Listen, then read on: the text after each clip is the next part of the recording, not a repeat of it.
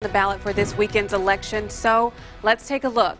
Across Louisiana, voters will decide on the Secretary of State election. Gwen Collins Greenup is a Democrat challenging acting Secretary of State Republican Kyle Arden to become the next chief elections officer for the state. Polls favor the Republican in this weekend's runoff.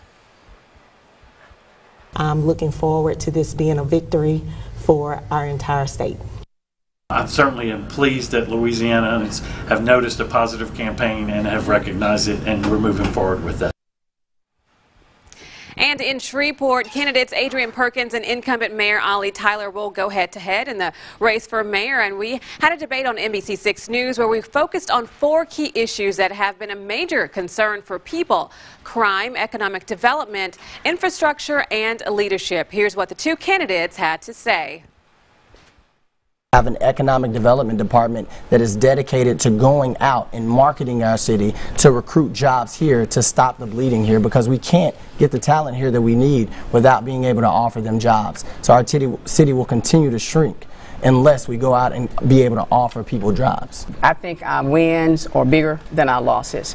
And of course, when you bring in 70 different businesses in less than 4 years, expand 30 others, and put in place several thousand jobs for people, our unemployment rate dropped last year to the lowest it had been in a decade.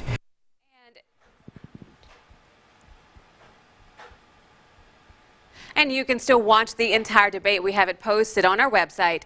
And across the river in Bossier Parish, voters will decide whether to increase alcohol sales or eliminate them. The 5 alcohol sales propositions address whether voters would like to buy their alcohol, where they could drink it, and if they would like to see more of it in Bossier Parish. And you can find a full breakdown of the propositions over on our website. That's architectshomepage.com. Back to you. All right.